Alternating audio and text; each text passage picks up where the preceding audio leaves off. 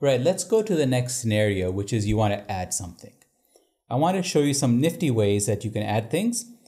The first thing you might do is, hey, let me just scan it and then add it. So you hit the scan icon, you're back in Scan Center, and I'm going to take this pencil box and scan the code. It picks it up, but you see the note here, it says no scanned items. It says it's an invalid code because it's not in your catalog. Well, that's how you can add it then. I open that up. I see the accordion, I click Create Items. This is an inventory item.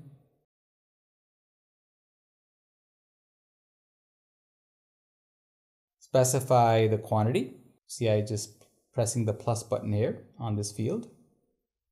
And I'm going to go ahead and create the inventory. Right, so now I have this pencil box.